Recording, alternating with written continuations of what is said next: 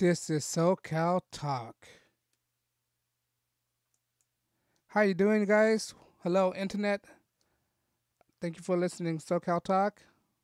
On this, I found an article that might be a little interesting. The news is broke out. I don't know. I just seen this article, and I figured since we're having a recall election and it's very vital and crucial for you to see this, so I figured that um, that you guys might want to be looking at this article, or you guys might be interested. Is an article from Newsweek regarding what's going on with Gavin Newsom and his connection with Harvey Weinstein and Rose McGowan. Let's check this article out. Let's see this. Okay. If you guys are interested, I'll leave the link in the description below, but let's read this together. All right. The headline said, Rose McGowan alleged Gavin Newsom's wife tried to bribe her before Harvey Weinstein scandal broke. And I need to make this available as soon as possible because the recall election is this coming Tuesday on the 14th. And I think people should know about this before casting your vote. You know? This is why you don't mail out your vote right now. You want to wait up to the last minute. And it's a good idea to vote in person, not by mail. Mail is the worst way to vote. But let's read this article.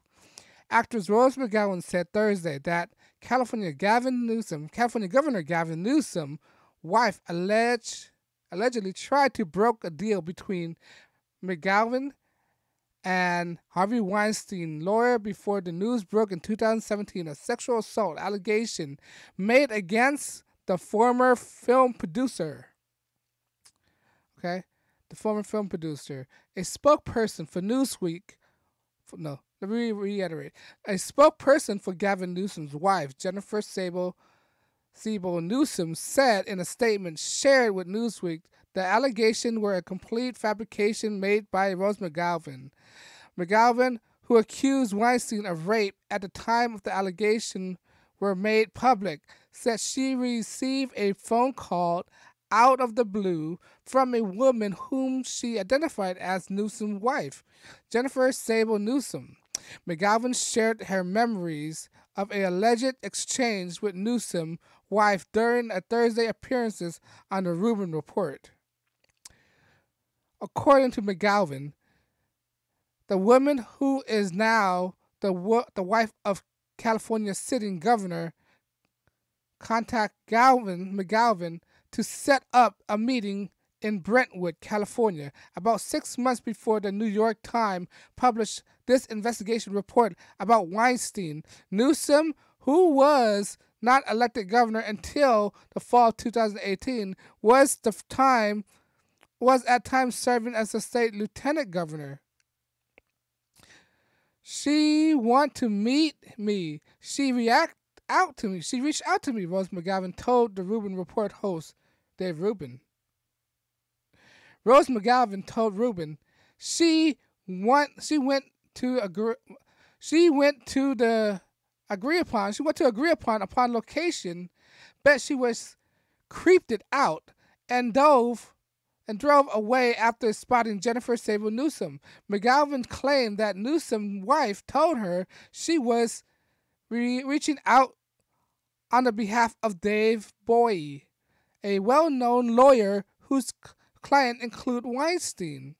This woman I do not know, some blonde lady with the last name of Newsom, called me and is like, Dave Bowie wants to know what it would take to make you happy, McGowan told Rubin. Newsweek contacted Newsom campaign for comment and later received a response from the spokesperson of Jennifer Sable Newsom.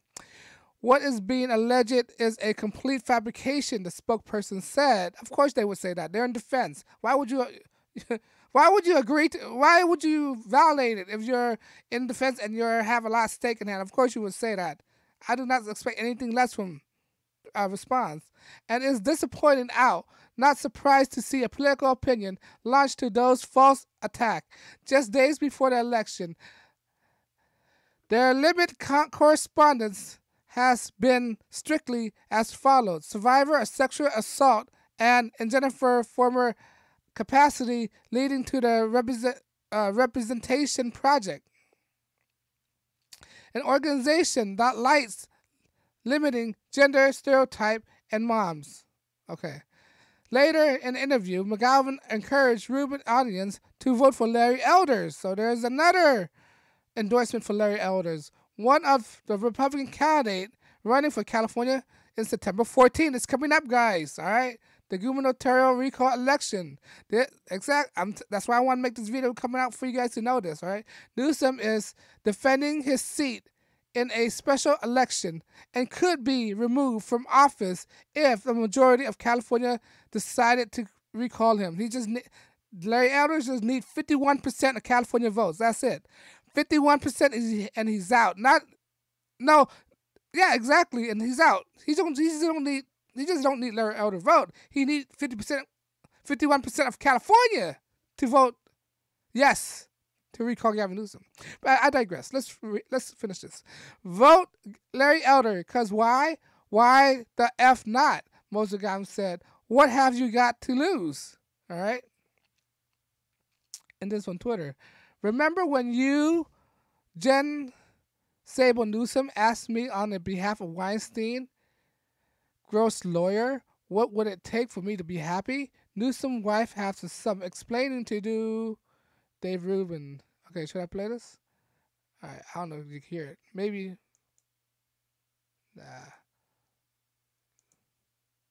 Nah, okay. Never mind. McGowan later shared a link, part of the interview with Dave Rubin on Twitter with a caption. This read, remember when you, Jennifer Sable Newsom, asked me on behalf of Weinstein gross lawyer, what would it take to make me happy?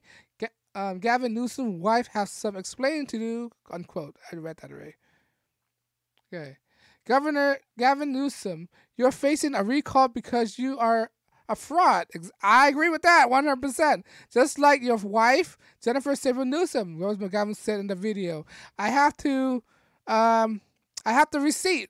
I wish I didn't. I wish you were all real. I wish you really did help. Bet you didn't. You don't, and you're on the side of the wrong.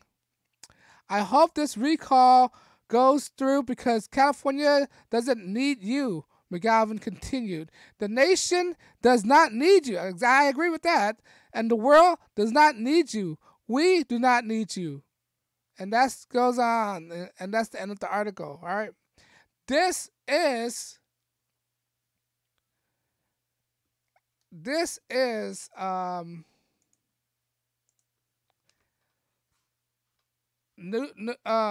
I guess breaking news, right? How convenient, right? This comes out days before the election. You know, I don't know, man. It seemed valid enough if she could produce the evidence, like show me the text message and the records, show me her records. You know, it might discredit it. Newsom's wife representative claim that this is fabricated. If just produce the evidence, then as soon as possible, then people will make up their mind. You know, I wouldn't doubt it, man. Newsom is a creep to me. He just looked like a bad guy. He just looked like a creep, you know. And this coming days before the election doesn't look good, Gavin Newsom. Does not look good. You are embedded with a sex predator, Harvey Weinstein, right? And you're supposed to be for the woman, for women's rights, and you're for this guy. You sound like a fraud, Gavin Newsom. Like Rose McGowan said, sound like a fraud, right? Sound like a fraud. But anyway, how do you like the article? Let me know what you think. Leave a comment below. Is this enough to sway you, right? What do you think the release of this story? Is it convenient? You know, let me know what you think. Leave a comment below. Like, share, subscribe. If you don't like, hit the dislike. Either way, the engagement help with the algorithm, right? But anyway, guys, thanks for listening. This is SoCal Talk, and I'll see you guys next time in the next video. Peace.